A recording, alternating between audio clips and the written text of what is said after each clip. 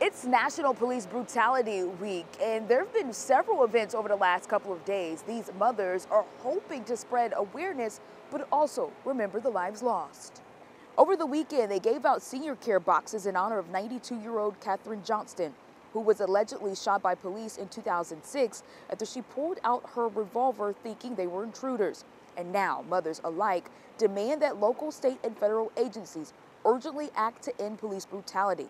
Over the years, Ashley McKenzie, whose 20-year-old son Jalen was shot and killed by Memphis police during a traffic stop in 2022, has been vocal about how this has impacted so many, especially in the Black community.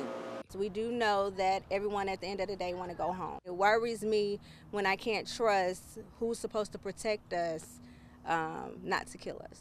Now, the Say Their Name rally will be happening here at the Georgia State Capitol at 10 this morning, and then tomorrow there will be a candlelight vigil at Centennial Olympic Park at 7 p.m. In downtown Atlanta, Asia Wilson, Atlanta News First.